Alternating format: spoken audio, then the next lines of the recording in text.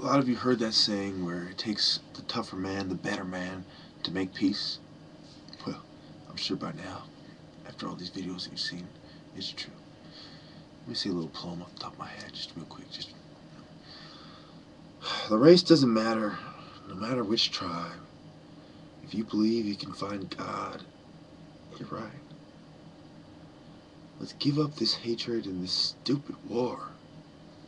It cost me stab wounds, scars, and my people more. Some of my people have been shot. Some of them are dead. Some of them, I wish it was me instead. Like my uncle.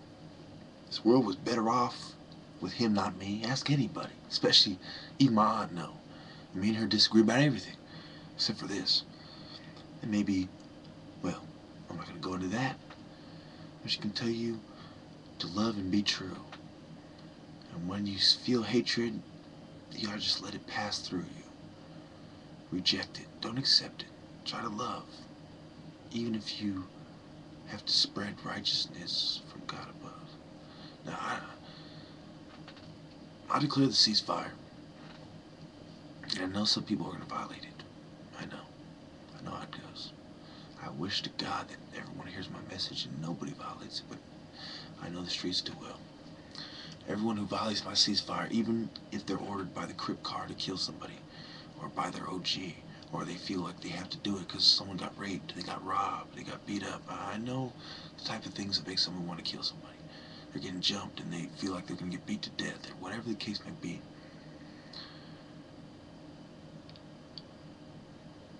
We're going to be like ninjas.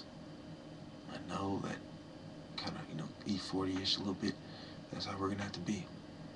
And I want the crime to stop too. I want us to do things the right way.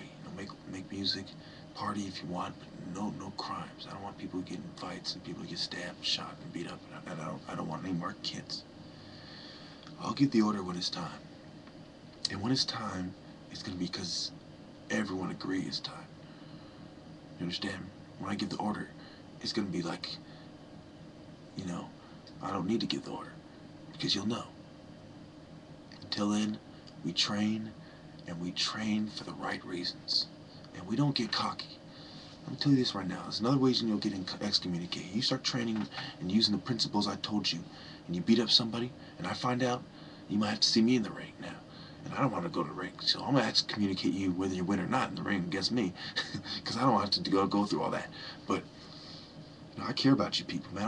I'm willing to put my neck on the line and get killed. Right now. Anytime gang members in jail could put a hit on me, they could come through my door. We exchange fire. Maybe I get one of them. Maybe I get two of them. And the rest kill me.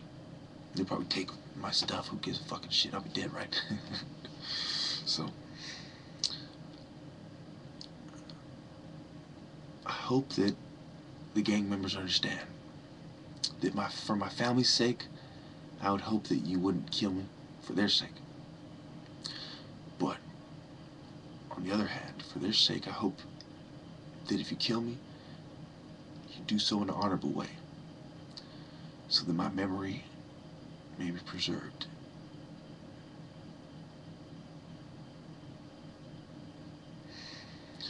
I want to die honorably, fighting for God, as I have lived despicably, serving the devil in a roundabout way, feeding into the environment that I helped my own people down like a fool, and knowing what I was doing the whole time. But I was too cool to turn back. I was too proud to turn back. I was too selfish to turn back. Turn back, please. I beg all of you right now, turn back. For Africa, for our ancestors, for our brothers, for our spiritual people.